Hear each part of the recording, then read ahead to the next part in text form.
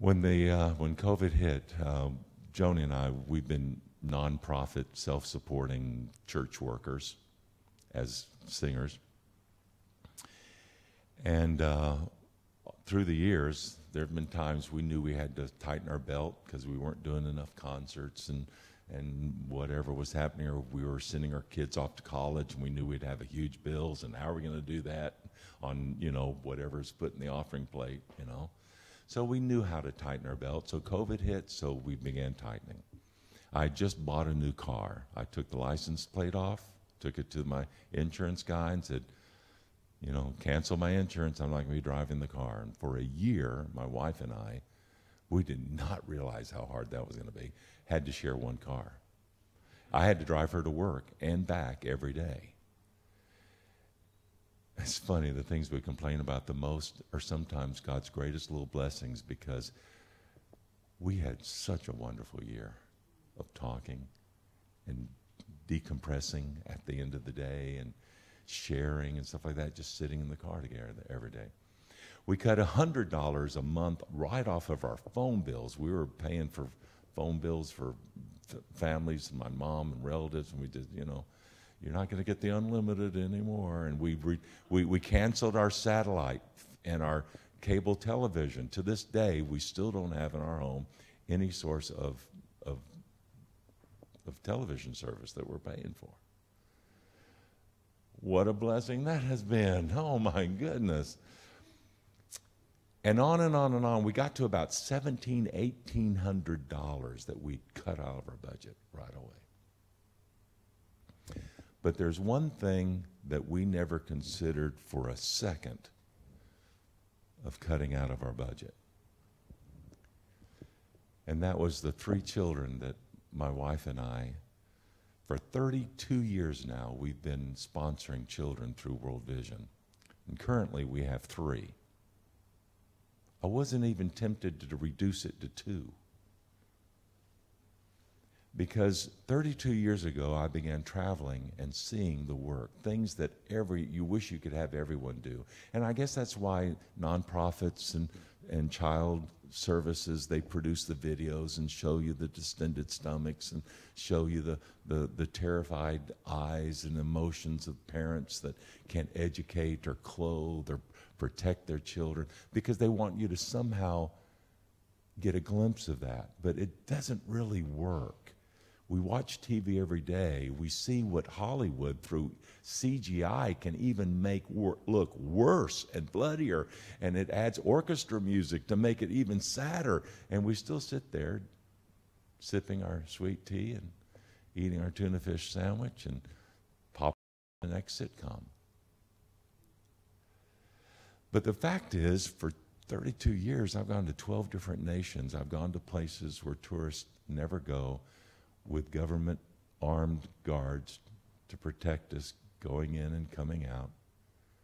Seen things that have almost pushed me into PTSD, like military when they come back having seen the worst that humanity can do against humanity. And I made a decision early on in my life, this is why God called me to music. It wasn't because God needs you to hear me sing sweetly. He could care less about that. And frankly, I don't need you to think I sing sweetly either. I mean, it's been 42 years. I think I've had enough applause and thank you. You sing good. I do? But God has given all of us talents so that we might be in service to other people. We forget that. That's where the talent, what motivates God to give you the talent, because His whole economy is based on this principle of self-sacrificing love that serves. He left heaven to come to serve, to pay for us. The clouds release the rain. They give so that the fields can grow, and the humidity and everything's the circle of life. And if there's not giving involved, it's stagnant and it dies. God gave me the gift of music so that I could have moments just like this where I can say, I can't share, shock, scare, frighten, or make you sad enough. Only the touch of God can lead you to make a decision because it's the right decision. And that is to join Joni and I in sponsoring a child. I tell you, my daughter, for instance, they all sponsor my son, they all sponsor children. She made a testimony once. I never in my life remember going to our refrigerator and getting food without seeing the picture of the 3 children our family was feeding. She said, I grew up in a completely different emotional environment of what prosperity was because Mom and Dad demonstrated the balance to that. We are given so that we might give.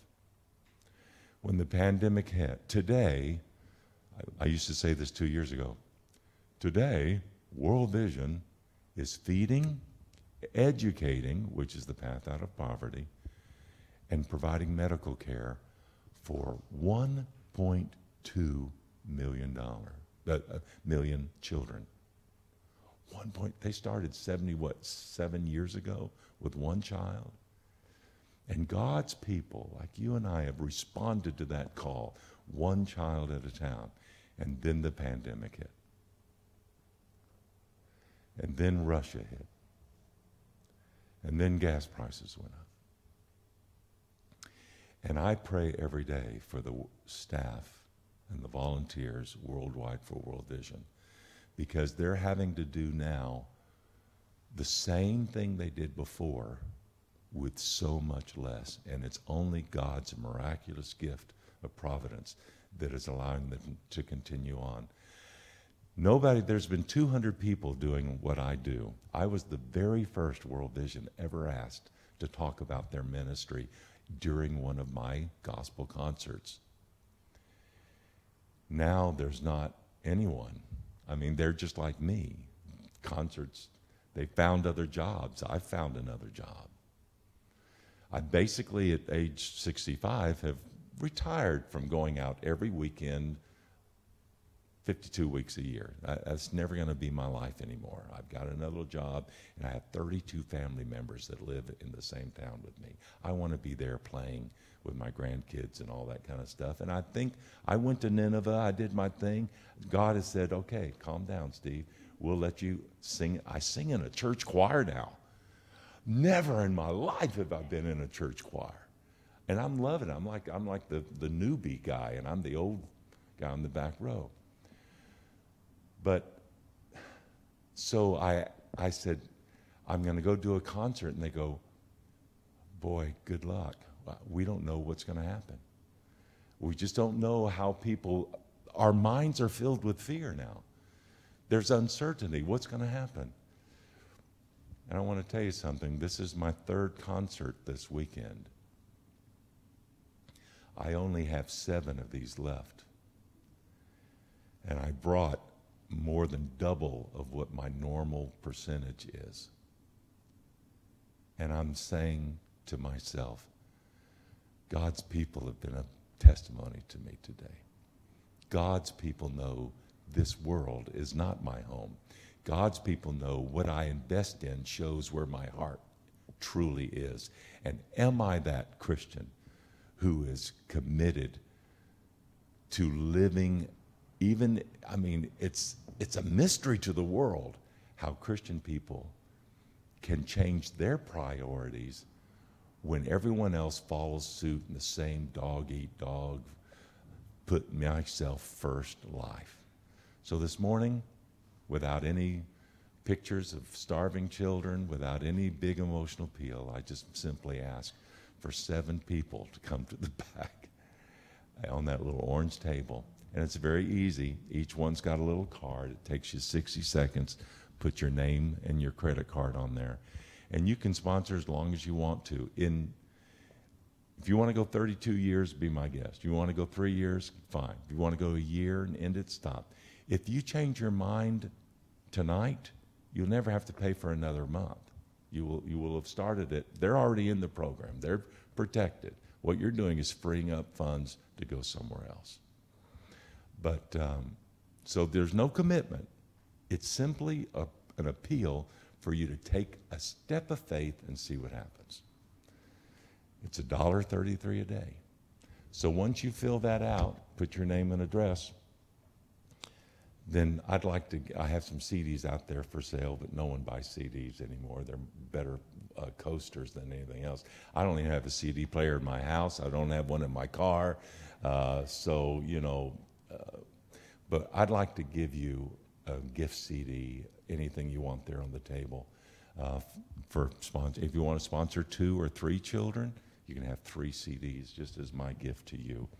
And let me, in closing, share this song that will also give you some visual images, but it's the smiles that I think will convince you that, oh, I see why Steve now still wants to respond and still travel, when invited, to share this wonderful work of World Vision.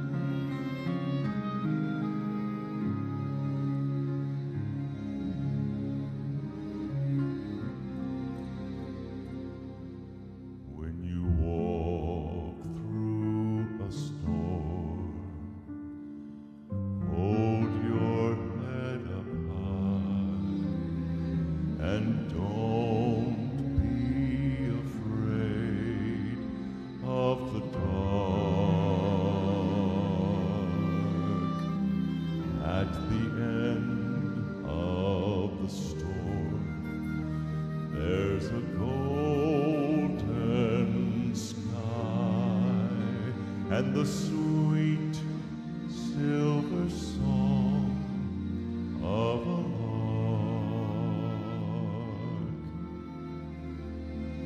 Walk on through the wind, walk on through the rain, though your dreams be tossed and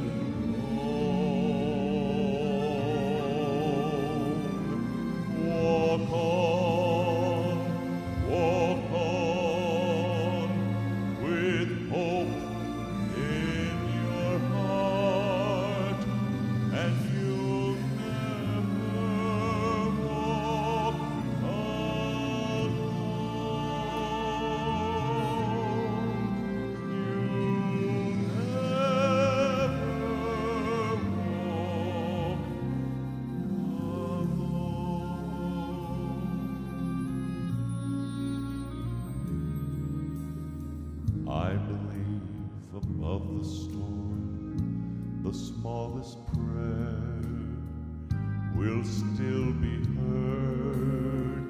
I believe that someone in that great somewhere hears every word. Every time I hear a newborn baby cry, or touch a leaf, or see the sky, then I know why I believe.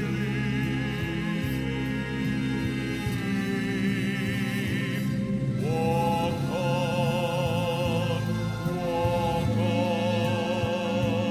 with hope in your heart, and you'll never walk alone.